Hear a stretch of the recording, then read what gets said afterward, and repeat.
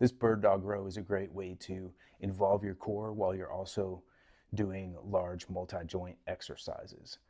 So let me show you how it's done. You need a dumbbell for this, and you are just going to set yourself up almost like you're doing like a 3-point row, but actually you're going to kind of scoot over a little bit because you're going to be using your opposite arm and opposite leg. So I've kind of angled my body a little bit diagonally here on this ottoman thing. You'll probably be using something like a bench, but who knows. So you're going to take your opposite leg and extend it out behind you. You don't want to have it like too far up because at some point your belly starts to drop, and we want to actually keep your abs engaged, and we want to keep your tailbone slightly tucked.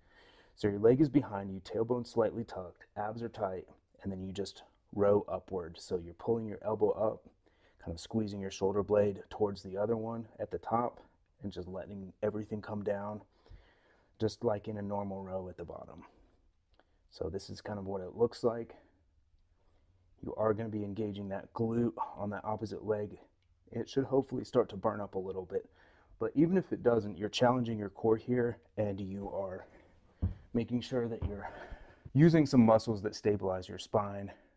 Bird dogs are great for your lower back, just in terms of keeping it stable and safe. If we can incorporate them into other exercises that are non-bird dog, like rows or whatever, then we're doing something really good for your back in the future.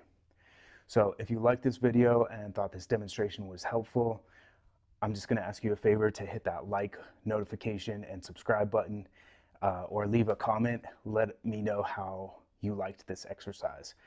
Thank you so much for watching.